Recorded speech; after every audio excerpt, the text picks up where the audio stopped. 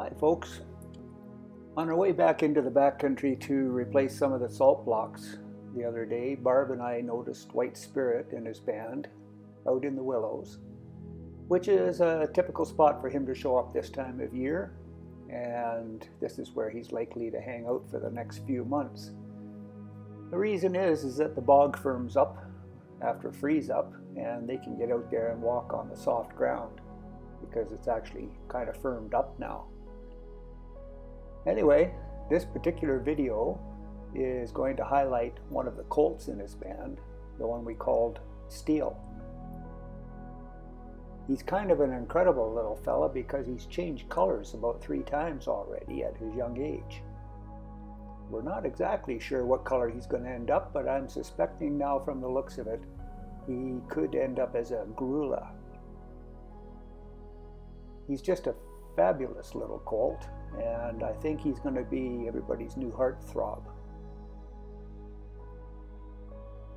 So as you know, we've been kind of conditioning White Sirit's band for about 7 years now with the drone. Steele and his little filly over there, we called Gypsy Rose, they're both becoming familiar with Sparky because if the parents don't run, then they don't feel they have a need to run. As you can see, Sparky's getting in pretty close. We're using the sun to our advantage here. Here comes his dad. He's gonna get him to move here a little bit and get in closer with the crowd.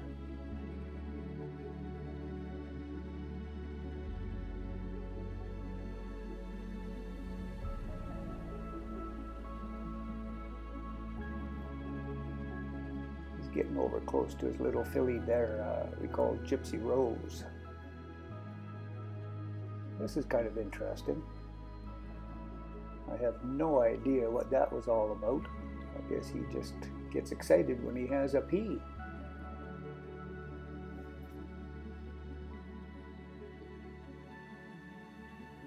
So we named this little girl Gypsy Rose, mostly because I guess she just moves around a lot and she's got that really nice looking star on her forehead that kind of reminds me of a rose.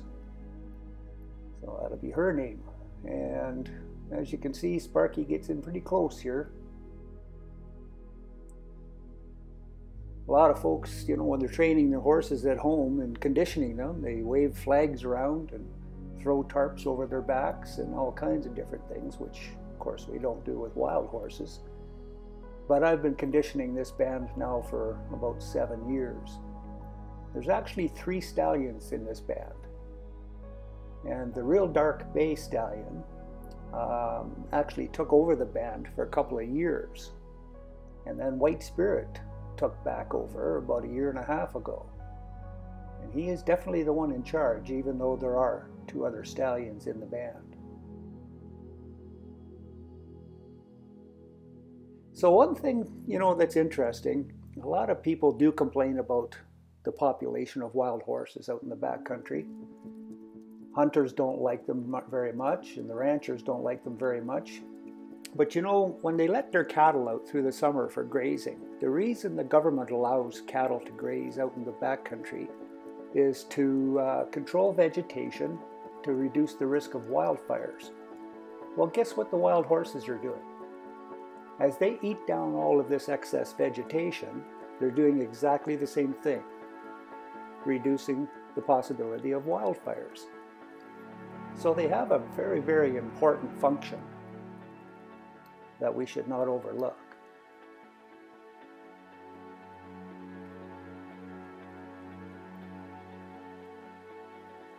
You're just a great looking old stallion there, White Sirit. Just hope you got many more years with us. He's become quite the icon of the wild horses in Alberta.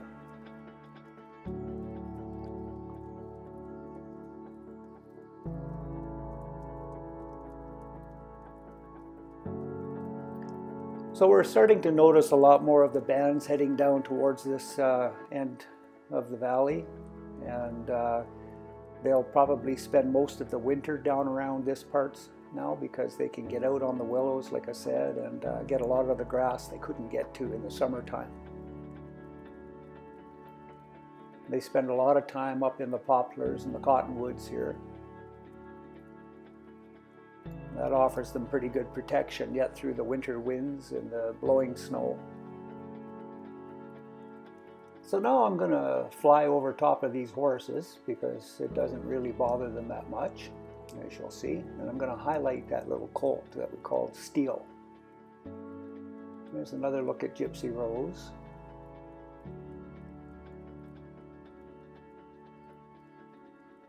And number 13 collared mare, which we've never named. Barb says we got to name that mare. Can't keep calling her number 13 all the time, but that's her mom. Now Steele says, oh boy, here comes that annoying bird again. But I know I'm not supposed to be scared of him because my dad's not running, my mom's not running. So just watch now how I kind of condition him as I come in very, very slowly and just inch my way in.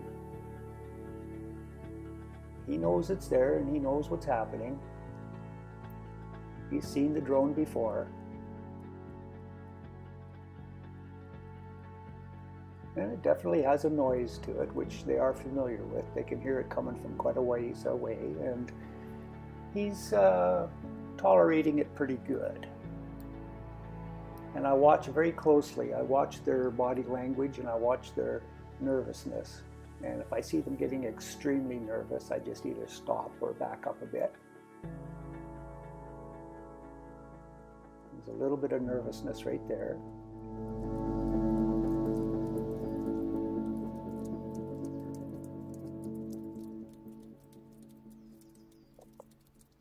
So his ears are on high alert. He's listening to every move Sparky makes.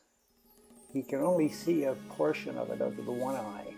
So what I'm going to do is I'm going to move around so that he can actually see me with both eyes.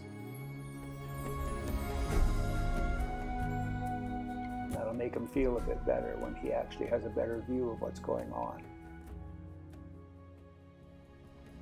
Now he's actually got the curiosity look.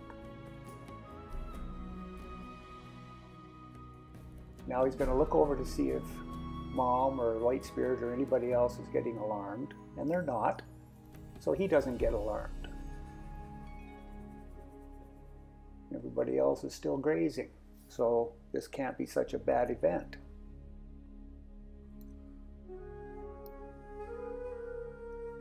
You know, folks, a lot of our wild horse photographers have got extremely expensive equipment, and they go out and get gorgeous, beautiful pictures.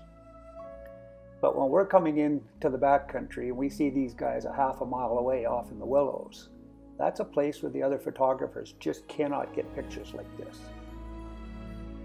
So we send Sparky over and we can get some phenomenal pictures that basically you just couldn't get driving by with a camera. You have to admit this is pretty exceptional to be able to come in on a wild colt like this.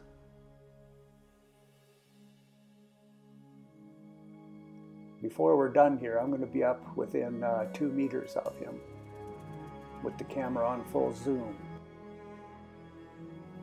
This little camera on this drone takes 4K video.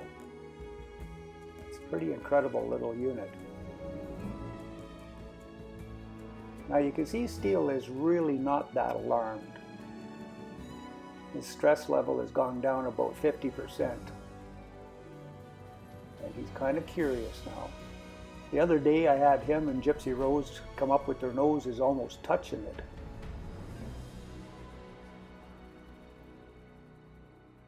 What a beautiful little colt. Like I say, I think he's going to become the new heartthrob of the band for sure.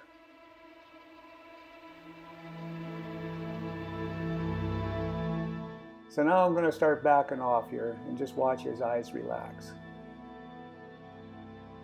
Watch this. Look at that. He's almost going to fall asleep now.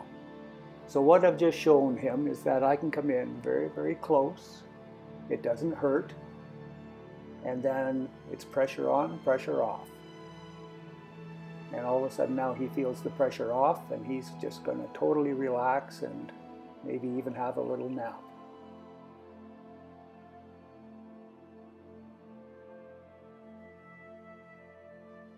So there's a few other bands up in the north end of the valley that aren't nearly as conditioned with Sparky yet. But we're working with them, and they're coming around. You see, the thing is, this really doesn't habituate them to people because they don't know where I am. You know, I'm almost half a mile away from them, and they don't associate Sparky with us or with the people. They just consider that annoying bird that shows up from time to time. But look at this beautiful area that they graze in now for the winter. So that road in the background, that's the one that we use to get into the backcountry. We go in about 25 kilometers on that particular road, and it's a backcountry road, it's a bush road. But right now it's just beat to death with road hunters. The traffic on it has just been insane. But this is wild horse country, folks. And as I bring Sparky in for a landing, I'm just going to take a look up to the north end of the valley here with you. And you can see that they're going to have lots to graze on here for the next few months, both in the bush and down in the willows. So look at how this bush road is beat right down to the, it's just smooth from tire traffic from the road hunters. Thank goodness, 3 more days and then we'll get back to being normal again. There's another video from Hawes, folks. I hope you enjoyed it. We'll catch you on the next one.